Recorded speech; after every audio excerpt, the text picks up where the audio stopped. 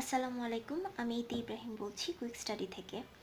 আজকে আমরা যে ম্যাথটা করব সেটার জন্য আমার প্রিভিয়াস যে ভিডিও ছিল সেটাতে অনেকেই রিকোয়েস্ট করেছিলেন যে ট্রেনের ম্যাথ করার জন্য। তো আমি ভাবলাম যে আজকে ট্রেনের ম্যাথই করি। ট্রেনের ম্যাথ বেসিক্যালি আমাদের যে ম্যাথগুলো আসে সেটার মধ্যে হচ্ছে টাইম, ডিস্টেন্স, স্পিড, যে প্যাটার্নের ম্যাথগুলো আসে সেটার মধ্যে অনেকগুলি প্যাটার্নের মধ্যে একটা প্যাটার্ন, এবং সবচেয়ে ইম্পর্ট্যান্ট প্যাটার্ন বলা যায়, কারণ যতগুলো কম্পিটিটিভ এক্সামের কোশ্চেন আমরা দেখি সেখানে ট্রেন রিলেটেড একটা ম্যাথ আসলে আসেই, এবং কেন জানি আমরা এই ম্যাথটাকে খুব বেশি ভয় পাই।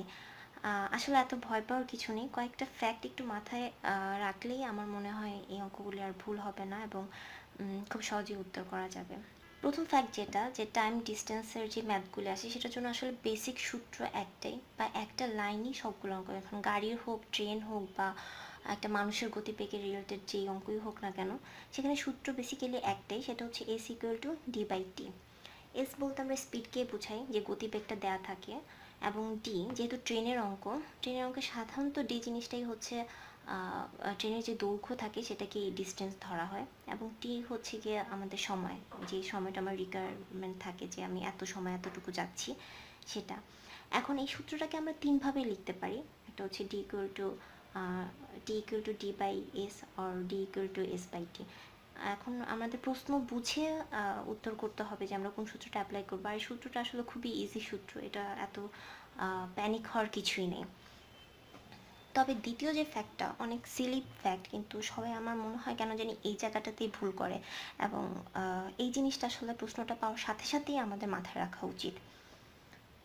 সেটা হচ্ছে ইউনিট রিলেটেড যেই কনফিউশনগুলি থাকে, যেমন প্রশ্নে আমরা ট্রেন রিলেটেড অঙ্কগুলোতে আমরা যখন প্রশ্নটা পড়ি তখন সাথে সাথে অনেক বেশি প্রশ্নে মার পেঁচিয়ে দিয়ে কনসেন্ট্রেশন চলে যায়, কিন্তু ইউনিটের যে একটা ফ্যাক্ট থাকে সেই জিনিসটা আমরা সবাই জানি কিন্তু সেটার দিকে নজর দিই না। তো এখন থেকে যখন ট্রেনের অঙ্ক করবেন বা গতিবেগের যে কোনো অঙ্ক করবেন সেক্ষেত্রে ইউনিটের দিকে একটু নজর রাখবেন, কারণ এই ক্ষেত্রে চারটা যে অপশন দেওয়া থাকে, চারটা অপশনের মধ্যে প্রথম অপশনটাই দেওয়া থাকে আপনি ভুলভাবে যে ইউনিটটা বের করবেন সেটারই, এবং আমরা ওই উত্তরটাই দাগিয়ে সবাই পরীক্ষা হল থেকে বের হয়ে যাই। তো এখন থেকে প্রশ্ন পাওয়ার সাথে সাথে আমাদের দেখতে হবে আমাদের যে ইনফরমেশনগুলি প্রোভাইড করা আছে সেগুলি কিলোমিটারে দেওয়া আছে না মিটারে দেওয়া আছে, আওয়ারে দেওয়া আছে না সেকেন্ডে দেওয়া আছে, এবং আমাকে কিভাবে উত্তরটা চাচ্ছে। দেখা যায় অনেক সময় মিটার পার সেকেন্ডে ইনফরমেশনগুলি দেওয়া আছে কিন্তু প্রশ্ন চাচ্ছে যে কিলোমিটার পার আওয়ারে উত্তর করতে। তো এটা সিম্পল একটা বিষয়, যদি কিলোমিটার পার আওয়ার থাকে এবং আপনাকে মিটার পার সেকেন্ডে কনভার্ট করতে হয় তাহলে হচ্ছে আপনি 5/18 দিয়ে গুণ করবেন। আর যদি মিটার পার সেকেন্ডে থাকে এবং আপনি কিলোমিটার পার আওয়ারে করতে চান তাহলে 18/5 দিয়ে মাল্টিপ্লাই করে দিবেন। এবং 3 নম্বর ফ্যাক্ট যেটা, সেটাও একটা ইম্পর্ট্যান্ট ফ্যাক্ট, যদিও খুব ছোট একটা ফ্যাক্ট, যেটা হচ্ছে আমরা অনেক সময় আমার প্রশ্ন কিলোমিটারে দেওয়া আছে কিন্তু সময়ের যে ফ্যাক্টটা সেটা দেওয়া আছে সেকেন্ডে, এবং আমরা ক্যালকুলেশন করে উত্তর বের করে চলে আসি।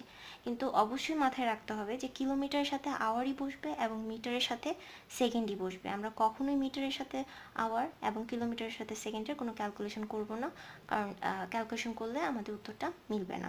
এবং যদি কখনো মিনিট থাকে, মিনিটে কখনোই কোনো অঙ্কর ক্যালকুলেশন করা যাবে না, মিনিটকে আমার হয় আওয়ারে কনভার্ট করতে হবে না হলে সেকেন্ডে কনভার্ট করতে হবে। 4 আর 5 যে ফ্যাক্টর সেটা হচ্ছে গিয়ে ট্রেন রিলেটেড ম্যাথগুলো থাকেই হচ্ছে গিয়ে যে একটি ট্রেন একটি নির্দিষ্ট খুঁটি বা একটি নির্দিষ্ট পয়েন্ট বা একটি নির্দিষ্ট ব্যক্তিকে অতিক্রম করলো, তখন তার হয় গতিবেগ জানতে চায় না হলে তার কতটুকু সময় লেগেছে এটা জানতে চায়। আর আরেকটা ফ্যাক্ট থাকে সেটা হচ্ছে গিয়ে ট্রেনটি একটি ব্রিজ, প্ল্যাটফর্ম এই অতিক্রম করেছে। তো এই দুটো জিনিসের ক্ষেত্রে আমার মাথায় রাখতে হবে যে যদি কোনো খুঁটি বা ব্যক্তি বা জাস্ট একটা সার্টেন পয়েন্টকে সে অতিক্রম করে তখন যে ডিস্টেন্সটা থাকে সেটা শুধুমাত্র ট্রেনের দৈর্ঘ্যই হবে। এখানে যদি প্রশ্ন অনেক ঘুরিয়ে আসতে চায় তাহলে অনেক সময় দেখা যায় যে আমাদের খুঁটির প্রস্থ দিয়ে দেয়, কিন্তু সেদিকে আমাদের কনসেন্ট্রেশন করার কোনো প্রয়োজন নেই, জাস্ট আমরা ডি এর জায়গায় ট্রেনের দৈর্ঘ্যই রাখবো। কিন্তু যদি প্রশ্নে কোনো ব্রিজ বা প্ল্যাটফর্ম অতিক্রম করে ট্রেন, সেই ক্ষেত্রে কিন্তু ডি এর মানটার সাথে ট্রেনের দৈর্ঘ্যটাও আসবে এবং ব্রিজ বা প্ল্যাটফর্মের দৈর্ঘ্য দুটাই আসবে, এবং এই জিনিসটা মাথায় রাখতে হবে। ওকে, আমরা তাহলে এখন প্রথম ম্যাথটা দেখব। প্রথম ম্যাথটা একদম বেসিক ম্যাথ, যা জাস্ট এটা খুব সিম্পল, কিন্তু তারপরও সহজ থেকেই শুরু করা উচিত, এর জন্য আমি অঙ্কটা রেখেছি। আমার প্রশ্নে বলা আছে ঘন্টায় 72 কিলোমিটার বেগে চলা 100 মিটার লম্বা একটি ট্রেনের একটি বৈদ্যুতিক খুঁটি পার করতে কত সময় লাগে। দ্যাট মিনস আমার গতিবেগ দেওয়া আছে যেটা কিনা 72 কিলোমিটার, এবং ট্রেনের দৈর্ঘ্য দেওয়া আছে যেটা কিনা আমার যে ফর্মুলা আছে সেখানে হচ্ছে গিয়ে আমার ডিস্টেন্স সেটা হচ্ছে গিয়ে 100 মিটার, এবং একটি বৈদ্যুতিক খুঁটি পার করেছে ট্রেনটি। জাস্ট জানতে চেয়েছে এটা ট্রেনটি পার করতে তার কত সময় লেগেছে। এখানে যেটা আছে আমি শুরুতেই বলেছি যে আমার নজর দিতে হবে আমার ইনফরমেশনের মধ্যে কোনো মিসম্যাচ আছে কিনা। যেমন এখানে গতিবেগ দেওয়া আছে কিন্তু কিলোমিটারে, এবং আমাদের যে দৈর্ঘ্য দেওয়া আছে ট্রেনের সেটা কিন্তু আছে মিটারে। তো আমাকে এটাকে মিটারে কনভার্ট করতে হবে, এবং আমরা সবসময় চেষ্টা করব সেটা মিটার পার সেকেন্ডে কনভার্ট করার জন্য, কারণ এই জিনিসটা স্ট্যান্ডার্ড। যদি না শুধু প্রশ্নে চাই যদি এরকম যে কত কিলোমিটার পার আওয়ারে যখন যাবে তখন আমরা সেটাকে সেভাবে কনভার্ট করব। সুতরাং আমার স্পিড দেওয়া আছে গতিবেগ 72 কিলোমিটার, এবং এটার সাথে আমি 5/18 গুণ করলাম, এবং কাটাকাটির পরে আমার আসলো হচ্ছে 20 মিটার পার সেকেন্ড। এবং ডি যেটা সেটা হচ্ছে এলটি। এলটি মানে হচ্ছে গিয়ে লেন্থ অফ ট্রেন, মানে ট্রেনের যে দৈর্ঘ্যটা সেটা, এবং সেটা হচ্ছে 100 মিটার। টি কত সেটা আমাকে জানতে চেয়েছে। সিম্পলি আমরা এখন সূত্রটা লিখব, S equal to D by T, এবং সূত্রর অনুযায়ী মান বসাবো। এস এর মান হচ্ছে আমরা 20 ক্যালকুলেশন করে পেয়েছি, সেটা বসালাম।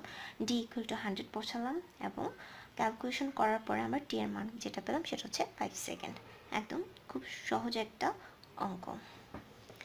এরপরে আমরা যে ম্যাথটা দেখব সেটাতে বলা আছে ঘন্টায় 60 কিলোমিটার বেগে চলা 100 মিটার দৈর্ঘ্যের একটি ট্রেন 300 মিটার দীর্ঘ একটি ব্রিজ অতিক্রম করতে কত সময় লাগবে।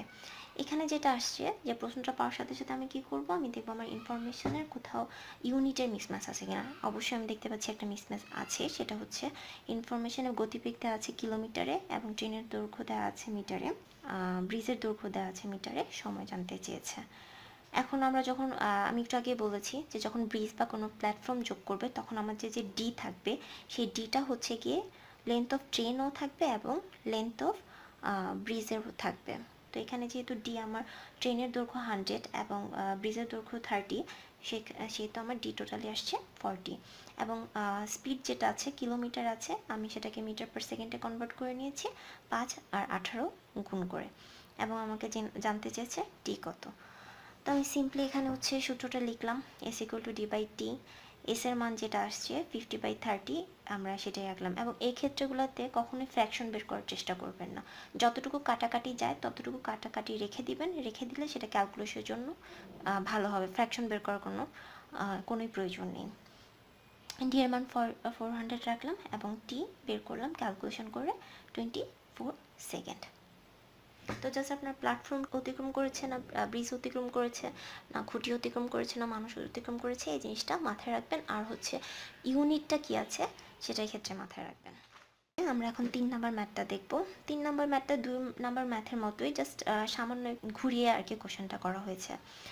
যেমন বলা হয়েছে একটি ট্রেন ঘন্টায় 48 কিলোমিটার বেগে চলে, 200 মিটার দীর্ঘ একটি প্ল্যাটফর্ম সে 30 সেকেন্ডে অতিক্রম করে, তাহলে ট্রেনটির দৈর্ঘ্য কত।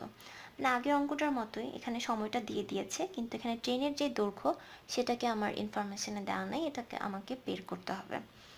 তো আমরা প্রথমে প্রশ্ন পড়ার সাথে সাথে আমার কী কী দেওয়া আছে সেটাকে গুছিয়ে লিখে ফেললাম। সেটা কি, এস দেওয়া আছে হচ্ছে 48 কিলোমিটার। 48 কিলোমিটারকে আমি হচ্ছে 5/18 দিয়ে গুণ করে মিটার পার সেকেন্ডে কনভার্ট করে নিলাম, ঠিক আছে। এবং ডি কি, ডি ইকুয়াল টু হচ্ছে কি এলটি আর হচ্ছে এলপি। এখানে আমার এলটি লেন্থ অফ ট্রেনের দৈর্ঘ্য সেটা দেওয়া নেই, সো আমি সেটা জায়গায় এলটি রেখে দিলাম। আর এলপি যেটা লেন্থ অফ প্ল্যাটফর্ম সেটার দৈর্ঘ্য দেওয়া আছে 220 মিটার, আমি সেটা রাখলাম। এবং টি দেওয়া আছে 30 সেকেন্ড। তো একইভাবে সূত্র লিখব, সূত্রটা হচ্ছে S equal to D by T, এবং এস এর মান 40/30। আমি দেখেন এখানে যতটুকু কাটাকাটি গিয়েছে আমি ততটুকুই রেখেছি, আমি কিন্তু কোনো ফ্র্যাকশন করিনি বা কোনো এটাকে ঝামেলার কোনো একটা অ্যামাউন্টে রাখিনি। এই জিনিসগুলো কিন্তু মাথায় রাখা খুব জরুরি। আমরা অঙ্ক করতে গেলেই প্রথমে এমন অবস্থানে সংখ্যাগুলোকে রাখবেন যেটা কাটাকাটি করতে সুবিধা হয়। 40/30 আসলো, আর হচ্ছে ডি এর জায়গায় এলটি প্লাস 220 রেখে দিলাম এবং 30 সেকেন্ডস দিয়ে ভাগ করলাম। এখানে 3 আছে, 30 আছে, 3 কাটাকাটি করলে 1 আসে, আর হচ্ছে 10 আসে। অ্যান্ড এরপর আমি এলটি আর 220কে এই সাইডে নিয়ে আসলাম, আর এটাকে 10 দিয়ে গুণ করলাম, এবং এলটি ইকুয়াল টু তাহলে আমার আসলো 180 মিটার। তার মানে আমার ট্রেনের দৈর্ঘ্য যেটা সেটা আসছে 180 মিটার। তো এখন এই টাইপের যে অঙ্কগুলো থাকে এটাতে হয় আপনার ট্রেনের দৈর্ঘ্য দেওয়া থাকবে না, আর প্ল্যাটফর্মের দৈর্ঘ্য দেওয়া থাকবে না, বা গতিবেগ বের করতে চাক বা টাইম বের করতে চাক, যেটাই বের করতে চাক না কেন বাকি ইনফরমেশনগুলোকে কাজে লাগিয়ে আপনি সেটা বের করে ফেলতে পারবেন। এবং একটি ডিফিকাল্ট যদি ম্যাথ আসে, সেটা আমি দেখেছি যে রিলেটিভ স্পিড রিলেটেড যে ট্রেনের অঙ্কগুলি আছে সেখান থেকে আসে। তো রিলেটিভ স্পিড আসলে এই জিনিসটাই হচ্ছে কি একটা সাপেক্ষে আরেকটা, লাইক প্রথম একটা ট্রেন গেল বা দুটো ট্রেন একসাথে গেল, বা একটা ট্রেন আরেকটা ট্রেনের মুখোমুখি আসলো, বা একই সাথে দুজন প্যারালালভাবে চলছে। তো একটার সাপেক্ষে আরেকটা কতটুকু, এই রিলেটেড যে প্যাটার্নগুলো থাকে সেটা হচ্ছে রিলেটিভ স্পিডের মধ্যে পড়ে। এবং এইটার ক্ষেত্রে দুটো রিলেটিভ স্পিডের দুটো ফর্মুলাই আছে, বা দুটো জিনিস মাথায় রাখতে হয়। সেটা রাখলে রিলেটিভ স্পিডের ম্যাথ আসলে খুব কঠিন কিছু না, একেবারে সহজ জিনিস। এখন রিলেটিভ স্পিডের ক্ষেত্রে হচ্ছে গিয়ে দুটো জিনিসই মাথায় রাখতে হবে। সেটা হচ্ছে ট্রেন বা যে কোনো গাড়ি যেটাই বলুক না কেন, একটা মুখোমুখি আসছে, বিপরীত দিকে আসছে না, একটা একটার সাথে প্যারালালভাবে চলছে। যেমন ধরুন আপনার প্রশ্নে বলা হলো যে S1 একটা গতিবেগ দেওয়া আছে, এবং L1 হচ্ছে একটা ট্রেনের লেন্থ আছে, এবং L2 আরেকটা ট্রেনের লেন্থ, এবং S2 হচ্ছে গিয়ে দ্বিতীয় আরেকটি ট্রেনের দৈর্ঘ্য, এবং একে অপরের বিপরীত দিকে আসছে। যদি বিপরীত দিকে অপোজিট ঘটনা থাকে সেক্ষেত্রে আমার S1 এবং S2 যে দুটো গতিবেগ দেওয়া আছে সেই দুটোকে যোগ করে দিতে হবে, এবং এখানে ডিটাও হচ্ছে L1 এবং L2 হবে, মানে দুটো ট্রেনের যে লেন্থ, ট্রেনের দৈর্ঘ্যগুলো দুটোকে যোগ করে দিতে হবে। এবং বাকি ফর্মুলা একদম সেম থাকবে, S ইকুয়াল টু D/T।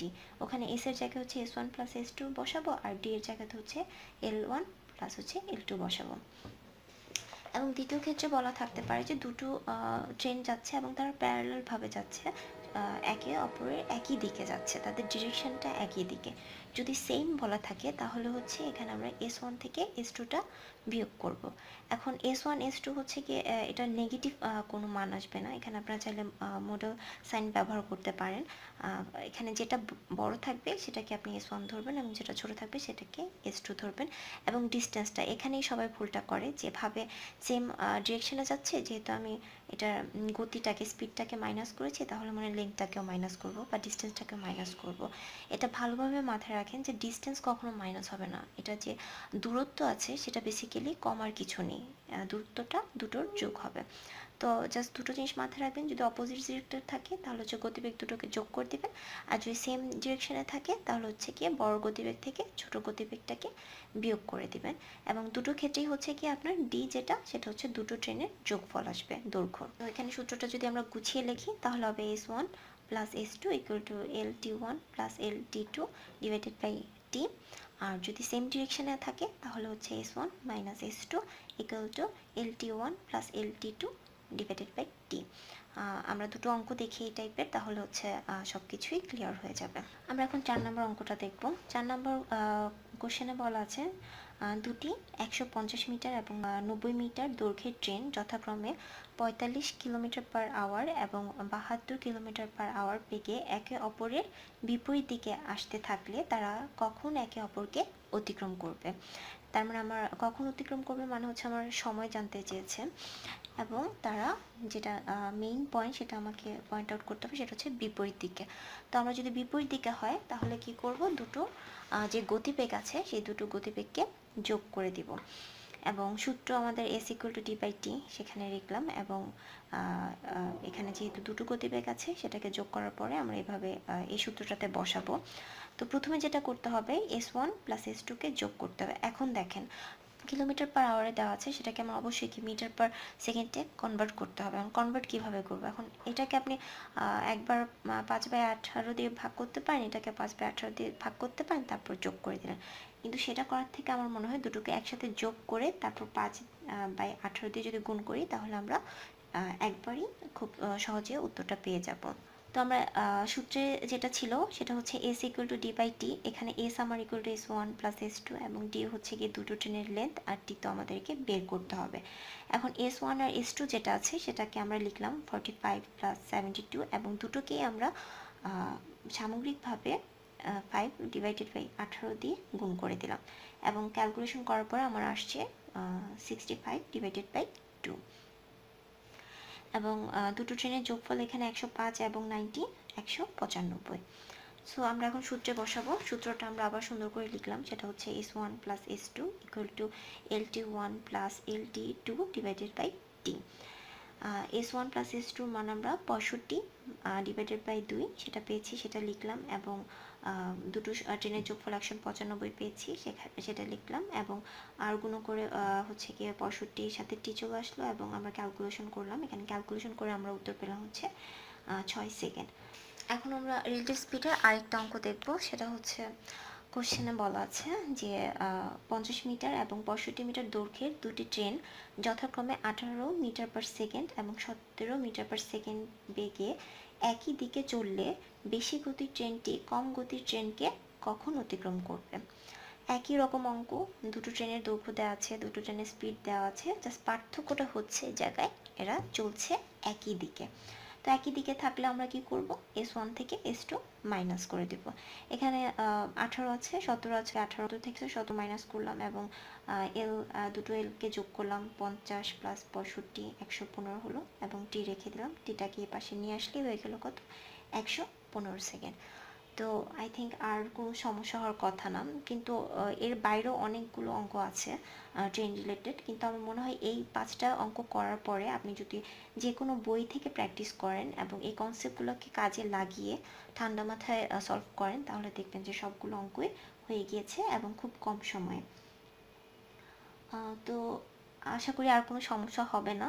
সমস্যা হলেও কমেন্ট সেকশানে জানাবেন, এবং পরবর্তী সময়ে আপনারা আর কোনো অঙ্ক করতে চাচ্ছেন বা অন্য কোনো টপিকস বা অন্য কোনো সাবজেক্ট সম্পর্কে যদি জানতে চাচ্ছেন, বা যেটার ভিডিও এখনই দরকার বা এখন হলে খুব ভালো হয়, তাহলে অবশ্যই আমাকে জানাবেন। ওকে, সবাইকে আসসালামু আলাইকুম, ভালো থাকবেন।